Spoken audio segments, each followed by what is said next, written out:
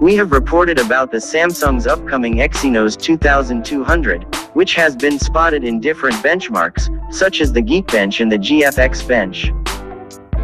From all these leaks, we already have some idea about the configurations of the chipset, but now today, the popular leaker IceUniverse has revealed something new that we have never expected, along with the CPU configuration and clock speeds of the upcoming Exynos chipset. According to the tipster, the Exynos 2200 will have 3 CPU clusters with a 1x3x4 configuration.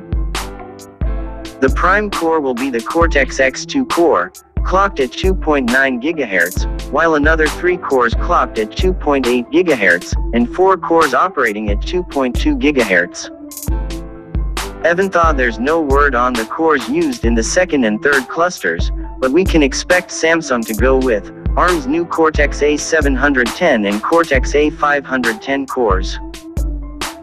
Moving to the graphics, the Exynos 2200 will arrive with the AMD GPU, clocked at 1250 MHz. Now the most unexpected aspect of this new leak is that, according to IceUniverse, this configuration will be exclusive to the Galaxy S22 Ultra. Meaning, Galaxy S22 and Galaxy S22 Plus are expected to get different CPU and GPU configurations.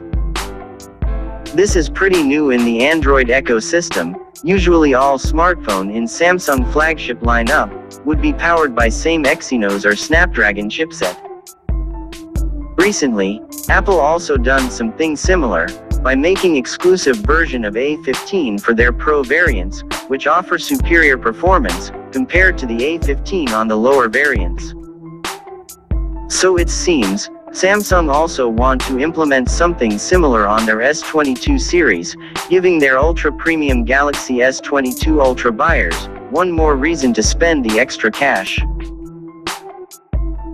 So guys, that's pretty much we have here for now. We would love to know your thoughts on this. Hope you enjoyed the video and found it informative, and if you did, hit the like button and stay subscribed for more.